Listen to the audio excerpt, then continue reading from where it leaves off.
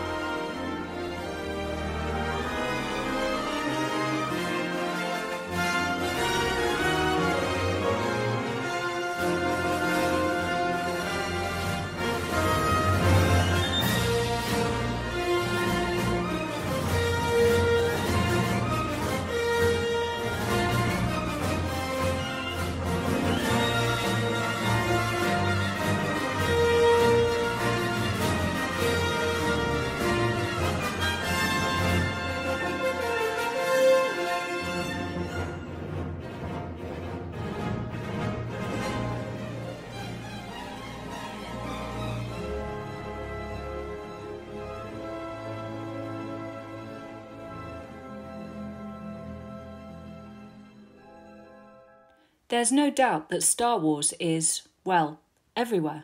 Like it or not, it's a part of our lives. But while you or I could take another ubiquitous story, say the Christmas Story or Jonah and the Whale, as we might be familiar with from school, or even from pictures on the buildings we walk past, we're not free to create our own work centred around the Star Wars universe. As has been clearly documented elsewhere, the Star Wars universe, owned by Lucasfilm and their parent company Disney, is fiercely protected. Its elements are their intellectual property, their copyright.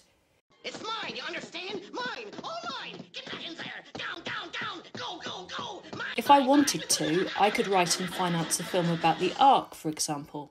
Where is the Ark? Okay, not that one. Noah's Ark.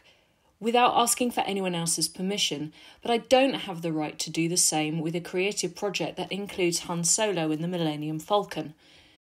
They're not going for it, Chewie. Despite the fact that both of these narratives exist within the story world consciousness of the culture that I grew up in, one of these is legally very much out of bounds. Hey! Get out! Next season, don't joke! Before I continue, it's important to note that the very fact that Star Wars, or any other similar story world, is intellectual property and privately owned is not being questioned here. It's not that I like the Empire, I hate it, but there's nothing I can do about it right now. Like them or not, the international copyright laws which protect various aspects of the work in question, including right of commercial exploitation and moral rights integrity, exist and will continue to do so. The method and usefulness of current copyright laws has been looked at in detail elsewhere.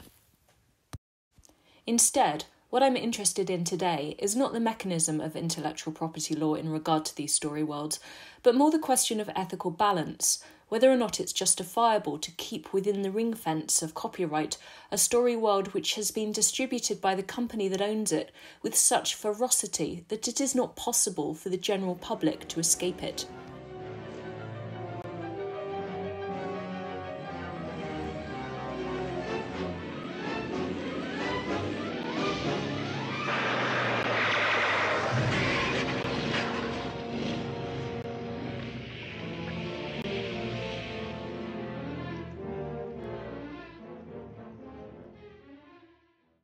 My interest in this topic began with a particular example.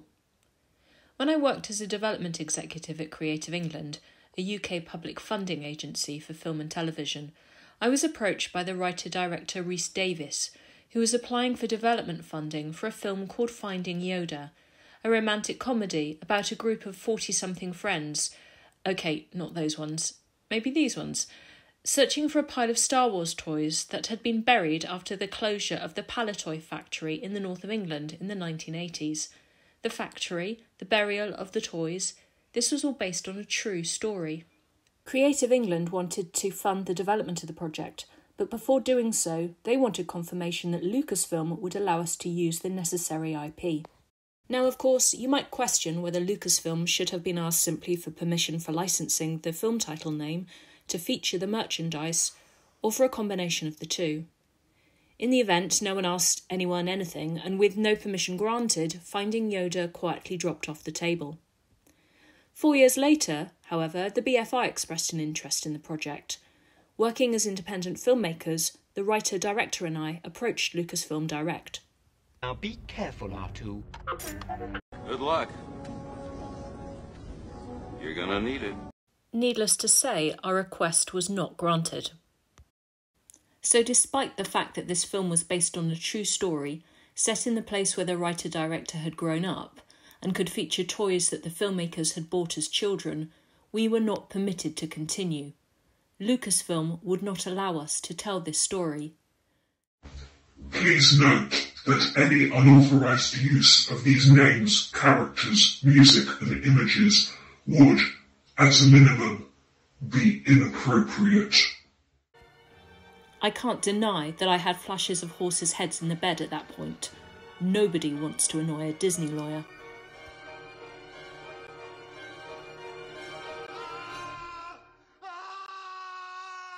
Needless to say, after that email, the BFI backed out, and while a documentary has been made about this factory, our film was never developed. Now, I'm not trying to claim that no third-party exploration of story worlds such as Star Wars takes place. Non-authorised fan fiction exists and is tolerated by Lucasfilm, and individual authors have created and published sanctioned materials that build upon the Star Wars world. Artists can and do approach the owning corporations and are granted the licensing agreements necessary to allowing the publication or distribution of the work that they deem appropriate to the brand. As an example, Ian Doescher is the author of William Shakespeare's Star Wars, Verily A New Hope, which was published in 2013 by Quirk Books. This lavishly illustrated book loosely tells the story of Star Wars in iambic pentameter, as if written by William Shakespeare.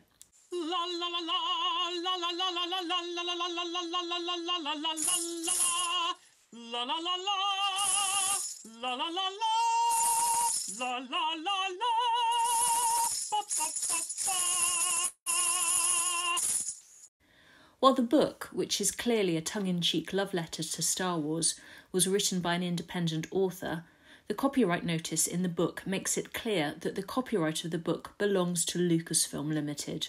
All rights reserved, used under authorization.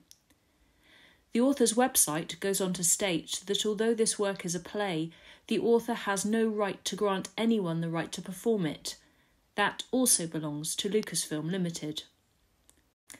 In conversation with the author in May 2022, he explained to me that the deal with Lucasfilm that allowed him to publish the book required him to sign away all of his rights within it. He could write it, but it was no longer his.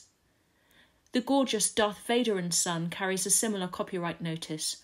Once again, the author has been allowed to make this piece of work, but is denied any ownership of it. The idea that an individual might use a work of IP that already exists and build upon it has been explored in some depth by scholars including Henry Jenkins and Nico Carpentier. In their paper, Theorising Participatory Intensities, a conversation about participation and politics, they discuss different aspects of participation in media culture and whether true participatory culture can even be fully achieved.